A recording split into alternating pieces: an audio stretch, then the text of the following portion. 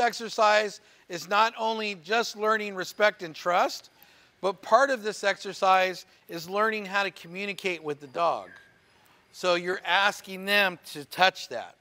They know how to do this. They know what you want, but they're going to say, I want you to ask correctly. Okay. Yeah, I know, huh? Okay, so I want you to take this dog, and I want you to touch that gray target over there. So shake your hand and see if you can get the dog to follow your hand. So do you have the treat in there? Nope. Okay, put a treat in there. In the beginning, we're going to have treats because we want that dog to follow that hand. So you're going to have it close to that nose. Shake that hand. You lost the communication. There you go. There you go. There you go. That's perfect right there. Good touch. Yay. That was awesome. Now, if we shake that hand and that treat's right in front of that nose, and then all of a sudden the dog goes squirrel and sees something over here, you got to put your hand right back to that nose. What people have a tendency of doing, I promise you we're going to get to you, but what people have a tendency of doing is pulling on that leash. But when you pull on that leash, it puts pressure on the throat and you're disrespecting your dog. So you're going to kind of go backwards a little bit. Okay, so now watch your eye contact because you want the dog to focus on your hand, not your eyes. Okay, now touch one of these over here. Yep, the green and orange. Ooh, beautiful communication. Yes, great job. Now, I don't know if you guys noticed this, but when she didn't look at the dog was more focused on her hand. So the communication was more solid when she walked over there. But then you laser beamed eyes right into the dog's eyes, and now the dog is looking up at your eyes instead of your hand. Right. So what happens is we work so hard to get this communication, and it only takes a second for you to look at your dog in the eyes, and you start back at square one again. Yeah, it's a hard habit to break. And if we have to, we do have some shock collars. No, I'm only joking. Okay, so go loose leash, no tightness at all, and touch the orange target over there. Okay, she didn't see your hand. Come back over here. So when you took off, her head was out here, and your hand was back here. Okay. So she couldn't see that. So if you have a dog that wants to head out in front of you, you might want to back up so they can see that hand and lead them to that target. Lean forward, walk backwards. Okay, go back again. There, good. Okay, so what just happened there is she spoke dog for a second. When she leaned forward and walked backwards, that told the dog step forward. And when you stand up, that tells them to stop. But your eye contact and even the slightest tension on that lead, she's going to say, nah, it's not going to happen. So you got to be really careful because you got a very, very smart dog right here. At the slightest bit of eye contact, you're going to see these smart dogs say, we're not doing this. The slightest bit of tension on that lead, you're going to see these dogs say, I'm not doing this. Okay, so you're right at the border of being really, really successful. But what's going to hold you back is that eye contact. You're getting the dog's attention on that hand, and then you look like this, and you blow it. Okay, try Everest over there. Look at the enthusiasm in this dog, guys. Go slower, slower. Yes, good.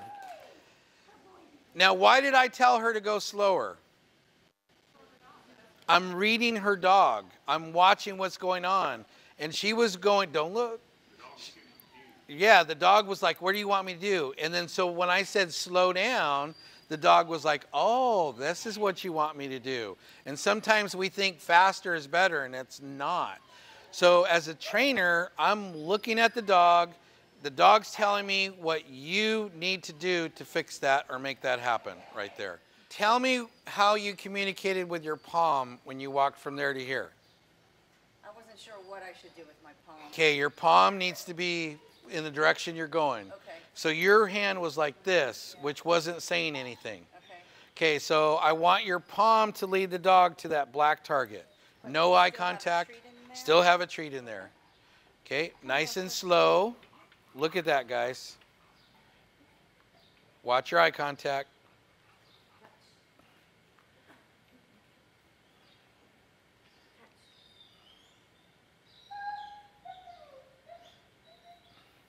Let out more lead. And don't pull on the lead. He knows exactly what you want. Here's the stubborn part coming in. Yay! Get excited. Good, good, good. So sometimes what will happen is they'll do it by accident. And when they do it by accident, you got to reward them because they're like, oh, she caught me. And then they'll go, oh, this was kind of fun. One of the things you're doing is you're luring him with the treat, and your palm direction has nothing to do with communication. Right. So he's just following the treat. Right. You want to wean him off the treat, so he has to know that that palm direction is important. Okay, So the treat is in your hand, but your palm is facing where you want him to go. okay. Okay? So, No, but I'll try. so take him to the black target. Esther, let's go. Your palm is not in the right direction. It's down. Up higher. Look at me.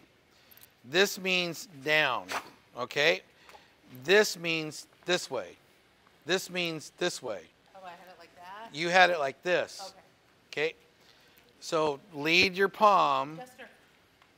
to that target. This way. Yes. Shake your hand because he's not even knowing that you have a hand. Touch.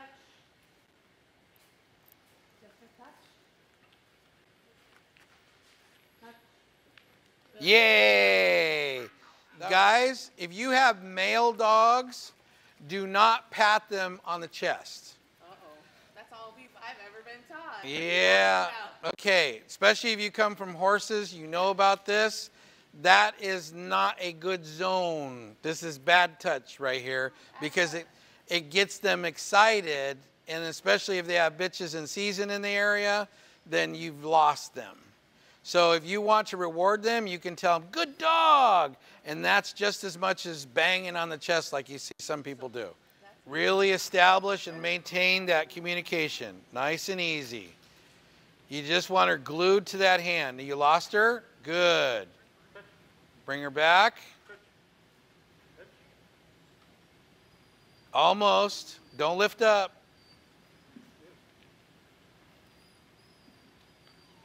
Watch your eye contact. See, your eye contact kind of killed that one right there.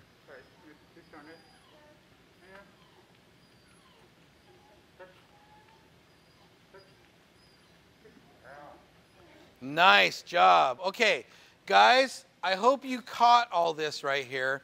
So he was asking pretty good, but when he added the eye contact in there, she was like, yeah, you're disrespecting me a little bit right here. So that's why she was kind of touching on the outside. But as soon as I said, watch your eye contact, what did she do? She touched it. I'm telling you, I'm not making this stuff up. You got to have your hands low. You got to communicate, and you're still doing the eye contact, and you just pulled her. So you're demonstrating perfectly of what I say not to do, but that's okay because these are things that you know that you have to fix right there. And look beyond her. Look to the side of her. Look at her from the corner of your eye and make sure that under no circumstance you pull tight on that leash. She'll learn to get out of that. And the other thing you do too is you go like this all the way to the end. Now, if I come up, the hand height position is very important. If I come up to you in my hands like this, is that a threat? No. But if I come up to you like this, how does that make you feel? Exactly. Same. I'm telling him, I promise. But that's the same thing with your dog. If you come in and you're having your hand like this, that's not positive right there. If your hand's always low, there's no threat with that whatsoever. Okay. But when you start involving what all these other things that people are telling you to do, look at your dog, pull tight on the leash, do all this and that, then that's when you're going to go backwards in your training. And when you go backwards, you have to start here and do everything perfectly and get rid of whatever it is in that mix. And that's why the online mentorship programs are so successful, because you shoot video footage of that. And when you shoot video footage of that, I get to see by watching the dog what you're doing to cause these problems. And we fix that together. Good. Nope, you took off too quick. Come back. Slow. Pretend like you got a fine string of silk attached to that dog's nose. If you pull it too quickly, there you go. And touch. Nice. Good job. See the difference there, guys? Slow your world down. Pretend you've got a fine piece of silk attached to their nose. And if you go like this, what's going to happen to that silk? It's going to break. What does she need to be aware of when she's going to this black target? The dog taking over. So it's really important that you don't let the dog take over there. For the nose. Yep. Watch your eye contact. You're almost there. Yes, you got it. Good. Yeah. Okay. So when she was looking at the dog, did you see the dog going, stop looking at me, and then I'll put this down. Okay. See if you can get him to touch that.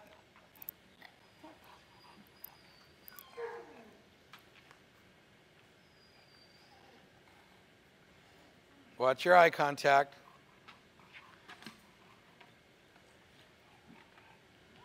Almost. So bring your hand lower and then kind of lift it up and watch his leg lift up. So bring it closer to his face.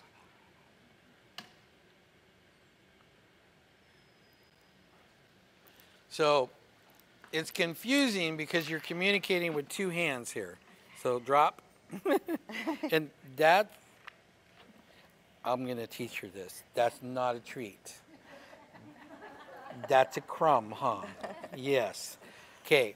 So, Craig, can you hand me, is there any more treats over there? Oh, the treat lady. Finally. Okay, here we go. Okay. That's a little better right there. Right. Look at the difference in his enthusiasm now. Okay. Touch. Come on. Good. Good. Good. Good. Easy. Easy. Easy. Good. Yes. Yes. Ready? Go ahead. Good job. Okay. Good. Oh, yeah. Good. Yes. Oh, come on. Come on. Come on. Yes. Yay. Shoulder in or Yeah. So see, you've got to get him to want to do that right there. And I'm using my body and enthusiasm and all that to get him to want to do that. Okay, come back to the orange target here. Watch your eye contact. Shake your hand. Almost lost her to the bird earlier. Yeah. You're doing good. Yay! That was awesome. So what I want to add to your little arsenal there is that you're going to have a little more energy. Yeah, okay. Yeah, because she wants to be, let's do this. Guys, don't be afraid, even if you have a dog that has lots of energy, to just ramp them up and have fun. You can always bring them down later, but let's have fun. That's the whole key right here. Okay. It's very important that we ask correctly. We ask in a way where the dogs are understanding us, so we got to use their language.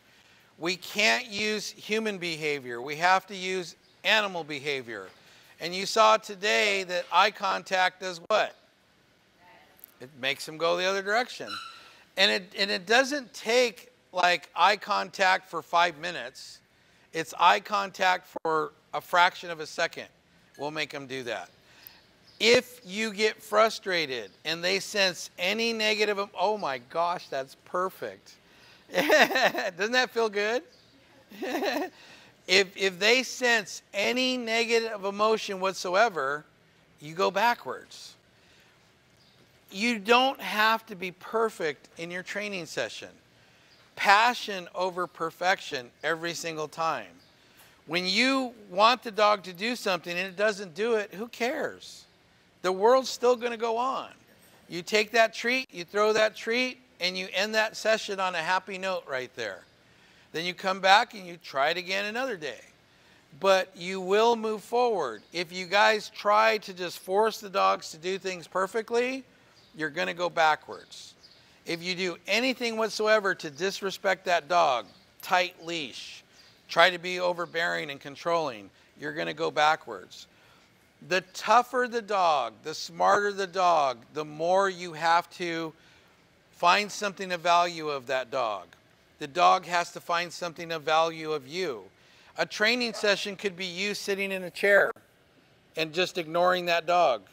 And when the dog comes over, oh, there you are, give the dog a treat and ignore it again. That would be a great training session right there.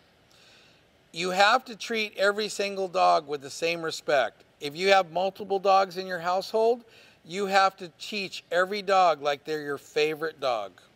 Absolutely. And again, for many, many years, people often ask me, what was your favorite dog? And I couldn't answer that question. And later on, I figured out why. And that's because every time I had a dog in my hand, that was my favorite dog right there. And that's the way I want your dogs to feel too. Is it more beneficial, or would it make a difference when you practice outside versus inside? I can tell you without a doubt, 100%, the more you do outside, the better your inside work's going to be.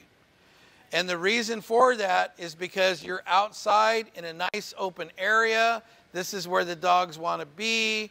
You have less stress. You're more fun out there.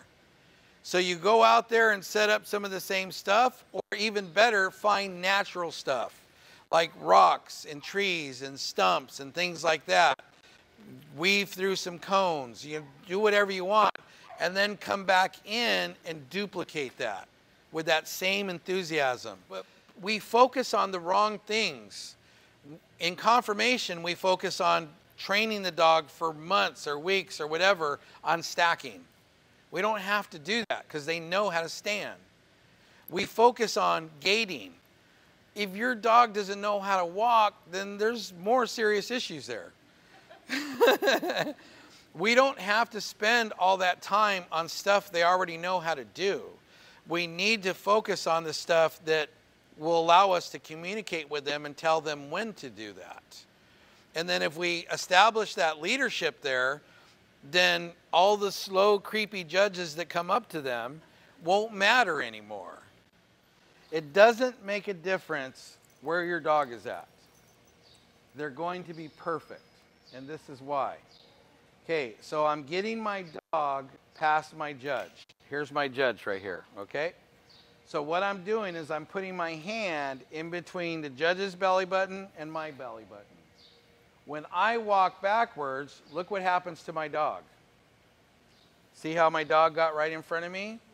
Once my dog is straight, then I step away from my hand and I take my dog forward. Okay, so what I'm trying to do, guys, is I'm trying to get it to the point where you stop focusing on these dogs. Because the more you focus on these dogs, the more you're creating problems. When you just simply go over and do it, do you notice they're following the hands? You're making it too complicated.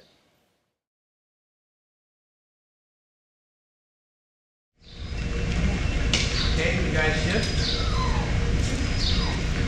Good. Okay, back up. So you're turning way too quick. I know. Yep.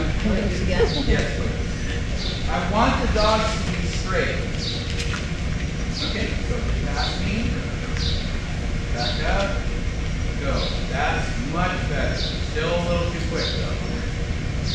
Stay back, stay straight. Now, so you're turning as you're walking backwards. And also get their eyes. Yep. Guys, does anybody have a leash and a collar I can borrow for a second? It doesn't make a difference where your dog is at. They're going to be perfect, and this is why. Okay, so I'm getting my dog past my judge. Here's my judge right here, okay? So what I'm doing is I'm putting my hand in between the judge's belly button and my belly button.